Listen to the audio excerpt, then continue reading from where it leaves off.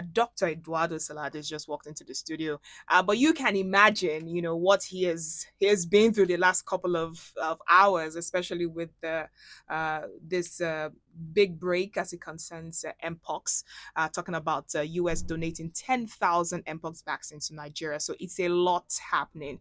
Well, just to remind you that the Nigeria Center for Disease Control, NCDC, said a total of 39 confirmed cases and zero deaths from Mpox have been recorded across 33 states and the FCT. Now, progress report, like I mentioned, reports that 10,000 vaccines have been donated to Nigeria by the USA to mitigate the spread. Now, discussing this with me is Chief of Health, UNICEF. We're super excited to have you, Dr. Eduardo Celades. Good morning. Good morning, and thank you very much for inviting me here today. Thank you. You were away on leave and you came back and you started off with tedious work. How has it been for you? Well, very intense. Thank you very much, Yeah. Itohan, for inviting me here. It's always a pleasure. And I think it's important that we talk with the audience, right, of some Yes. of the challenges, especially on health, Yeah. that we are facing. The country it's doing a lot of efforts to strengthen the system, but still we are facing many outbreaks, right? We had Yeah. cholera, if you remember, Oh, I remember. a couple of months ago in Lagos. Now we have reports that again is happening in Sokoto, in Jigawa, and other states. And now, last week, we wake up with the news that Mpox has been declared a public health emergency of That's right. international concern, Mm. and I believe that's why we're here today. Yeah, that's right. All right, so let's start off with recent discoveries. Now, I saw the video that you put out, very interesting, also very educative. You talked about the variants. Some people couldn't, they still do not get it. So I want you to still break it down so they understand. Now, how is it different from the outbreak that we had in 2017? What's different about this particular mpox? Right, very very good question to start. So let me just start from the beginning. So Mpox, it's a disease that is caused by a virus, right? It's similar somehow to chickenpox, for example, on the symptoms, right, or the smallpox that was already eradicated. Okay. So Mpox was discovered actually like 50 years ago or so in Europe in some monkeys that it came, that they were like research monkeys, right? But what happened that at some moment there is like always a transmission from animals to humans, right? Because of eating, because of wild animals coming to in very remote areas, right? Mm. So the virus started to jump to humans. So what is different this time? So we're seeing two things. One is like the virus is already transmitting human to human, right? It's not now only coming from wild animals, from monkeys or wherever, but it's transmitting human to human, so person to person. Mm. The other main difference is like we are seeing a new variant, let's say. So the Mpox has like it's called clades, two clades or two variants, Okay. 1 and 2. As you said, in 2017 we saw an outbreak in Nigeria Yes. of clade 2 of the second variant. In 2022 was already a global outbreak that affected more than 100,000 people all across the world, and that was as well clade 2. So what is different this time? What is different is like in Congo, in DRC, in the Democratic Republic of Congo, we are seeing a lot of cases of clade 1b. This is a new variant. New variants. Yes, that is more aggressive, let's say. Oh, wow. The mortality can be higher. And why is a public health emergency of international concern? Because what we are seeing is that this variant already moved to other countries, like Uganda, Kenya, etc. So there is a risk that it spreads to other countries, including Nigeria. Okay. At this moment, as per our knowledge, we don't have this variant in Nigeria yet. We have the old one that is more or less endemic. So every year we have some cases since 2017. 17, yes. So I would like to, for the people listening to us, so yes, it's a public health emergency of international concern, right? It can come to Nigeria. So it's something to worry about. But B, it's not yet here Okay. as well. So it's not to be panicking or to be scared, right? Okay. So, and we're working with the government, with partners, under the leadership of MPHCDA and the government to really mitigate the risks of the variant here in Nigeria. Okay, now how does this particularly affect vulnerable people like children, pregnant women, and in the also talking about immune compromised areas? Like how does it really affect these people? That's very, very good question, and you are right. So, as many disease, when you get Mpox, if your immune system it's fine, you are like well nurtured, you are healthy. Okay. So it's very likely you will have a very mild disease. right? It will not be a severe disease. You will have rash, you will have fever, Okay.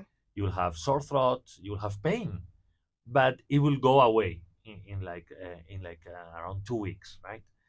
Main challenge that we are seeing is like if you are immunocompromised. That's right. Let me just give some examples of who can be immunocompromised. For example, people living with HIV and AIDS that they are not in treatment. So for them, it can actually be a severe disease, right? That as well, let's say children, for example, that they are malnourished, so the defenses, right, of Are the pretty low. are pretty low. So as well, they are at risk, right? And we are seeing actually that many of the cases are in children. And children. Yes, because so in these cases, so that's why it's so important, right, to really prevent transmission. So let me just talk a little bit about how this gets transmitted, Please the go ahead. Mpox. Look, in principle, it's for close contact, right? For it can be, for example, for kissing, or for having sex, but as well, if you are changing the clothes of someone that is sick, Okay. right, or the linen, right, or really close contact if you are taking care of someone that is sick. But even if you are like in a close conversation With the person. with the person, like face to face, and we are close to each other, we're really talking, as well can be transmitted. Oh, okay. Even on the surfaces, if I am sweating and I touch this table or the mic when we are talking here now, and then someone else touch and I'm infected, this can be transmitted. I see. So transmission is not so difficult, No. right? It is, but because it should be close contact, but not so difficult. Yeah. So what is happening? That if someone gets sick and it's at home and doesn't get isolated at home, and you have the wife or the husband or the children around, they can get infected. So that's why we're seeing so many cases in children as well. And children. All right, that's a very good answer. Now, speaking about places where this is currently occurring, what do you think is contributing to this very widespread occurrences, especially in this state where you've seen mpox surface? What's actually the major reason? Aside, we understand that it spreads fast, but what's causing it? Right. So, well, the country more affected is DRC, right? And then we are seeing this new variant going around quite a lot. Yes. And it seems it's more lethal. It has more virus in your fluids, so it's much more easy to transmit. Here in Nigeria, we are still seeing a very low level of transmission. As you said, I think it's 40 confirmed. About 39, 40 cases, yes. I think we got one in One, Akwa Ibom over yes. the weekend. So now I think it's 40 confirmed cases in many states, but it's not much, right? It's quite limited in a country where it's endemic.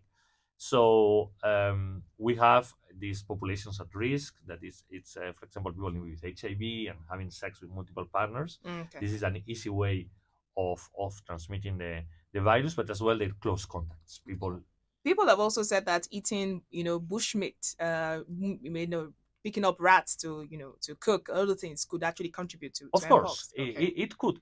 Look, to be honest, we don't know everything yet about this virus. Okay. We know that originated in monkeys because it was discovered in monkeys like 50 years ago, as I was saying. But we don't really know the ultimate reservoir, in which animals we can find that. They are maybe rats. Now we are seeing human-to-human transmission. Just think that virus change, right? Just think in the COVID, if you remember, the first COVID viruses that we were facing is not the same that the last ones. That's right. Because when you get infected, viruses replicate thousands, even millions of times within your body.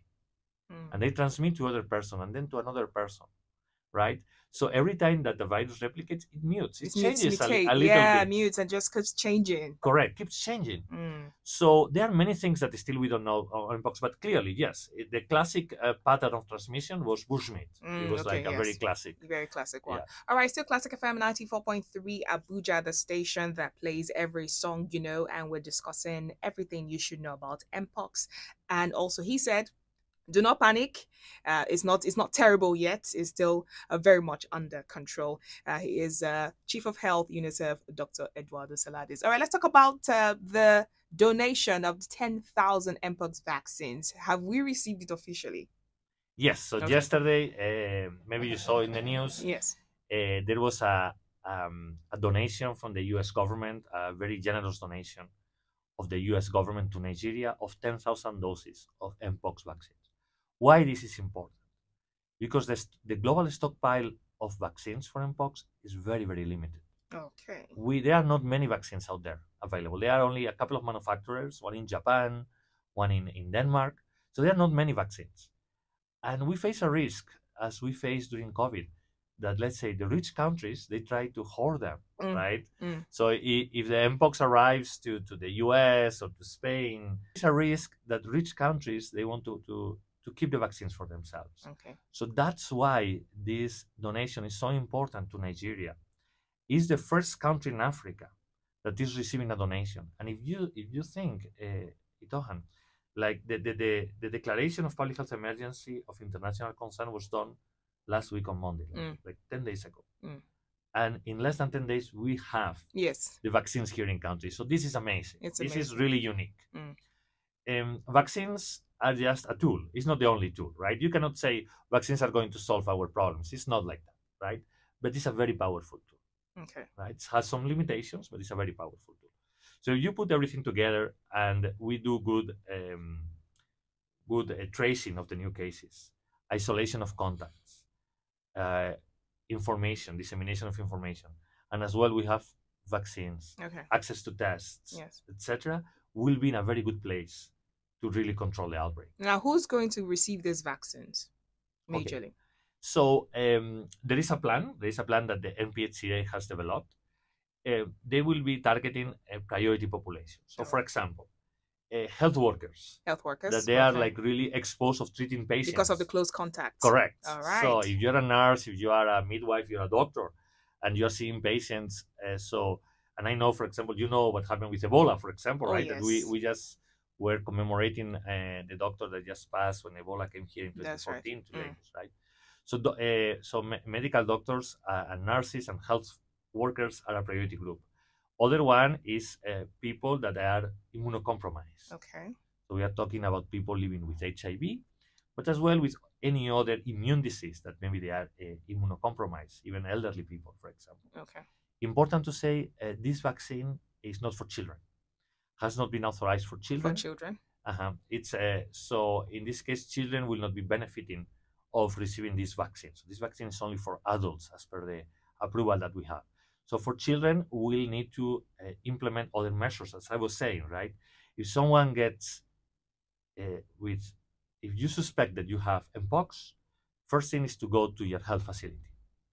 Then it's likely that you will be isolated, either in the hospital or in the health center or at home. Okay. But if you are isolated at home, it's not like to have all your family members like around having a good time, touching you, changing the clothes. No, it's to be isolated, right? You can have your mask as you had in COVID, and then you can be fed.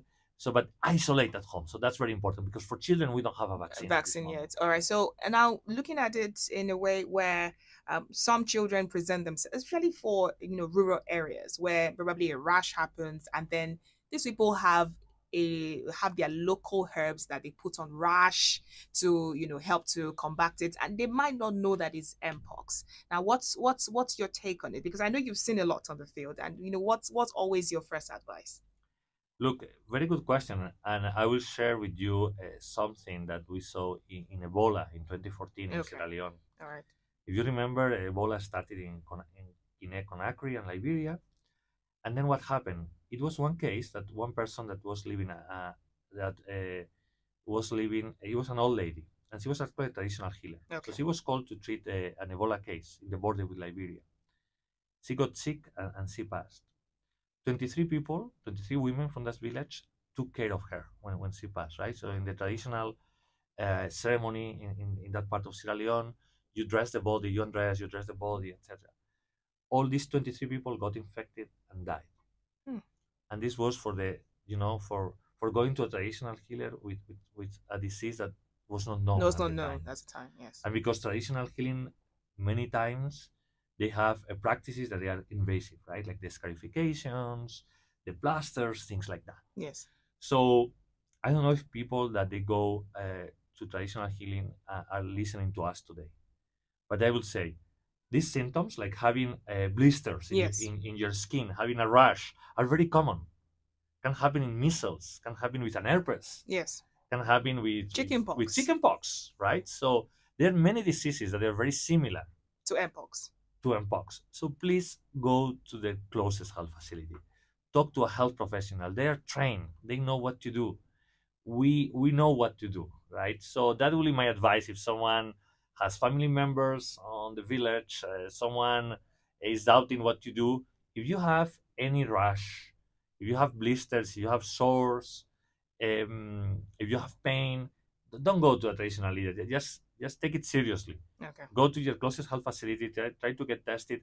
We have an issue with tests, but as well, the country is receiving like 2,000 tests.